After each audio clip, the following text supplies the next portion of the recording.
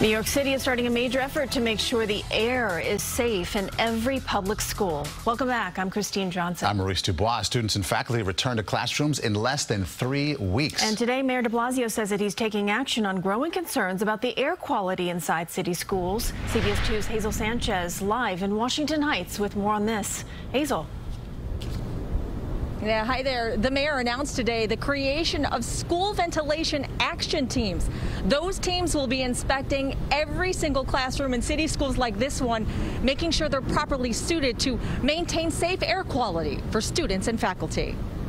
8-year-old Ethan Guzman says he loves scooting in the warm summer air, but he's ready to head back to school. He's returning on a hybrid plan that will have him back at PS 128 in Washington Heights a few days a week. It's better to be with your friends instead of looking at them on a computer, right? Yeah, it's boring, kinda. I want to send them, but I still have concerns. Jamie Guzman says his biggest concern is his son's school lacking proper heating, ventilation, and air conditioning systems in the classrooms, especially since Ethan has asthma. More than half of it don't have HVAC, they have the AC, so they'll have the window open.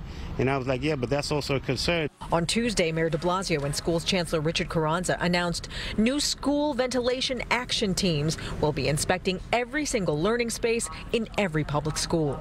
To make sure that every school is ready, that the ventilation systems are working, that windows are open even if they weren't open in the past, because there's nothing as powerful as fresh air when it comes to fighting this virus. The inspection teams, made up of independent ventilation experts and professional licensed engineers contracted by the School Construction Authority, will make necessary repairs or adjustments to rooms to ensure sufficient air quality before school starts. If inspections find that an entire school or particular rooms do not have adequate ventilation, then we will not allow anyone to use those spaces until they are made safe. The Department of Buildings and the FDNY will be helping with the inspections, but Guzman says he's worried they won't get all the work done on time. They should have done this months ago, not less than a month when school's about to start. When you rush things, things don't come out right.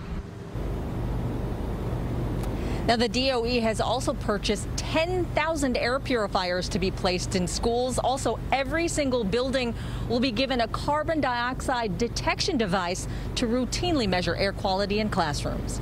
We're live in Washington Heights. Hazel Sanchez, CBS 2 News. Hazel, thank you.